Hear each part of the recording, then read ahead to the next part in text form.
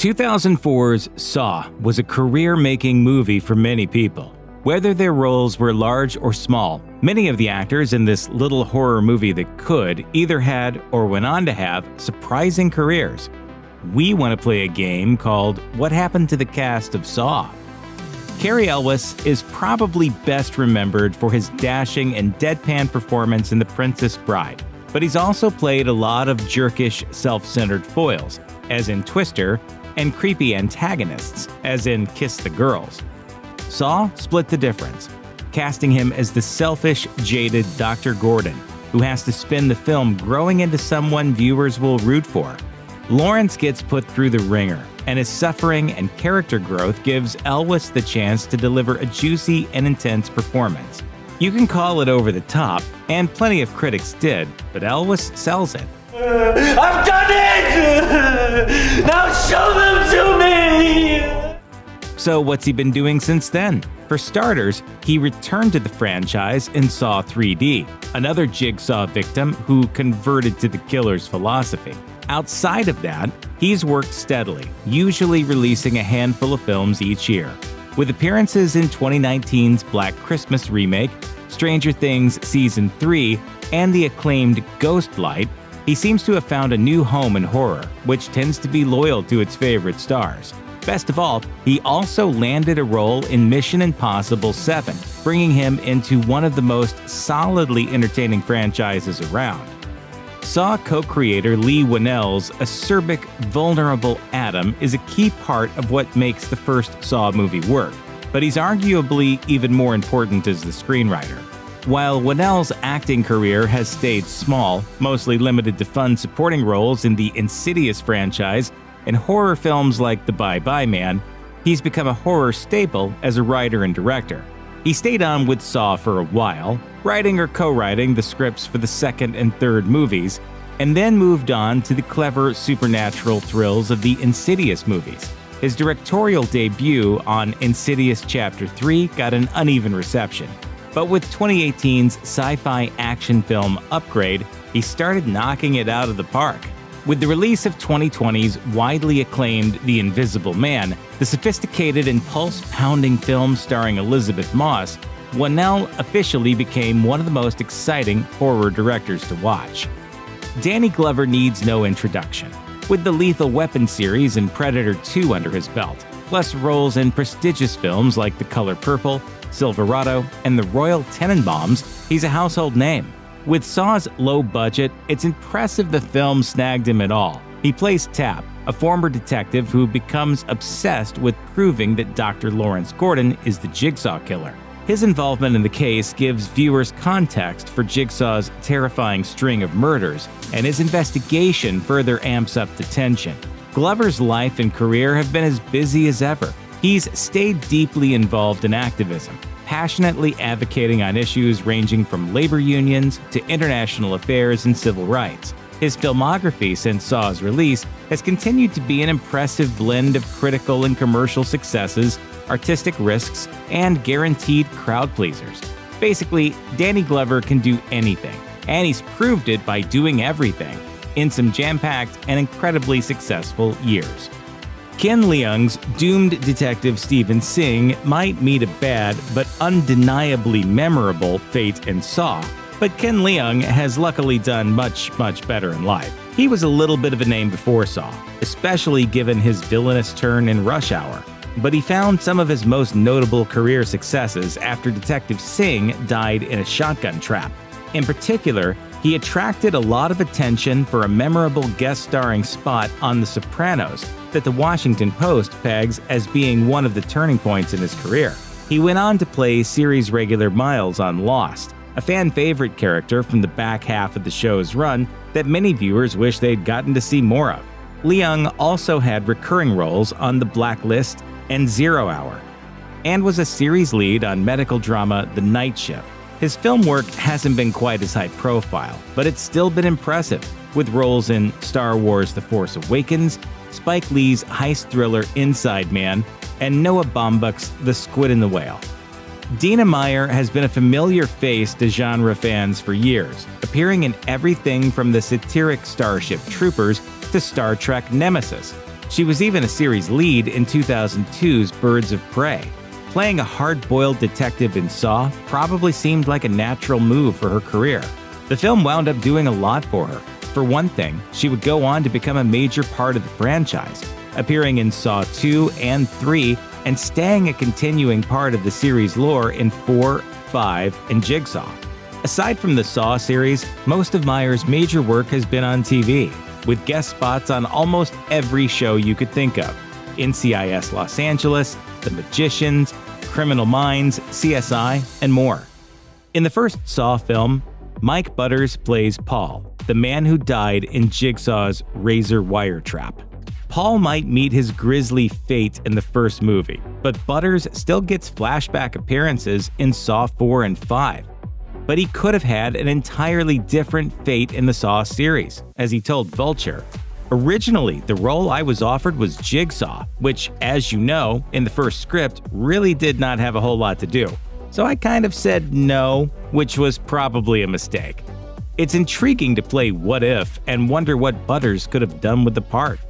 Paul Gutrecht gets one of the worst, hardest to avoid deaths in Saw, having to walk on broken glass holding a candle while smeared in flammable jelly to figure out how to get an antidote for poison that's already in his veins. That's a very rigged game, and it's not surprising Mark loses. Saw was Gutrecht's final movie appearance before he went on to pursue another career as a licensed therapist. But he did have several guest starring roles on TV. In particular, he was a favorite of showrunner Matt Nix, who used him in Burn Notice, The Good Guys, and Complications.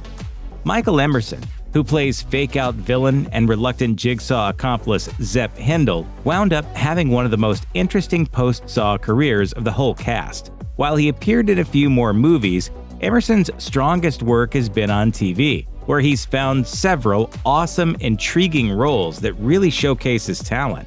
Even before Saw, Emerson had an Emmy Award-winning guest star run on the legal drama The Practice. But it was only after Saw that his career really took off. He was cast as Ben Linus on Lost, and the part catapulted him to national recognition.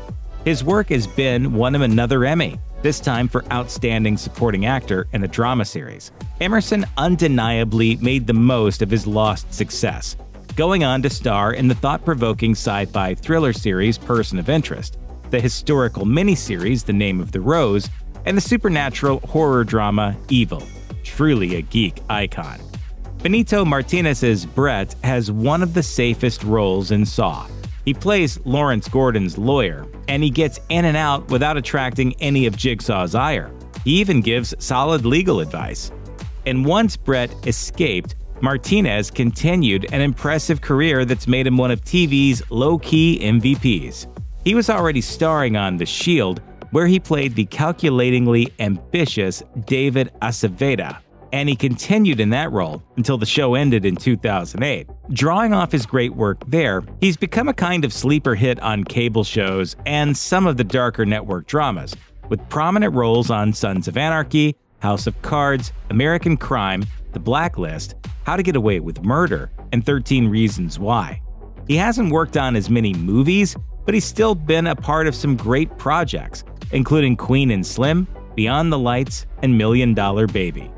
Shawnee Smith's Amanda is one of the most memorable characters in Saw, even with very limited screen time. Her desperation is vivid, and she's absolutely mesmerizing as someone who has fallen under Jigsaw's spell. The series knew that her character had promise, and that Smith, who had an established acting career, especially on TV, was a good bet. She became a huge part of the franchise, with major roles in Saw 2 and 3. Game over. Her future Saw appearances, especially with her significantly expanded part, helped make Smith into a little bit of a horror name. It led to her hosting the reality show Scream Queens in 2008, where she took young actresses through a competition to win a role in Saw 6. But unlike a lot of Saw actors, she didn't completely redirect her career to horror. With previous work on shows like Becker, she still had one foot in comedy, and her most significant post-Saw work has come on the FX sitcom Anger Management. As the menaced and terrified daughter in Saw, Mackenzie Vega doesn't necessarily have much to do. But to be fair, she was around 10 when the movie was filmed. In the wake of the film, she went on to grow up and develop as an actor, eventually demonstrating some pretty strong dramatic chops. She really made a splash on the hit CBS show The Good Wife, where she played series regular Grace, the opinionated and independent daughter of lead Alicia Florrick. Monica Potter imbues Allison Gordon with a sense of steely poise, even though she spends most of the movie fearing for her and her daughter's lives. A few years after Saw, she would play another memorable horror wife and mother, this time in the 2009 remake of The Last House on the Left. Most of Potter's career, however, has been in television. Saw overlapped with her time as a series regular on Boston Legal, where she played lawyer Lori Colson. After a few years hopping around between intermittent projects, including a regular role on TNT's short-lived Trust Me, she found spectacular success with NBC's Parenthood, which gave her a chance to really shine. Her nuanced performance as Christina Braverman won her a Critics' Choice Award in 2013. Since the show wrapped, she's continued to work in TV, including a lead role on Wisdom of the Crowd. Poor Jeff Rittenauer narrowly misses one of the most humiliating deaths in the franchise. Jigsaw uses him as a test subject for a trap. It's not even about him, and the detectives who discover him decide to hang back and see what Jigsaw will do with him before they step in. Not exactly great police work. Ned Bellamy, the actor who played him, has gotten better treatment as he's developed a career as a character actor. As a guest star, he feels like a seamless part of the ensemble on everything from Scrubs to Justified to Treme. And he's had a pleasantly varied movie career, with roles in Django Unchained and Twilight. Alexandra Chun plays Carla, the medical student Lawrence has an ill-advised affair with. After Saw, she went on to have a strong career that's only getting better over time. Her biggest movie role so far has been as the lead in 2013's Innocent Blood, a well-regarded indie thriller.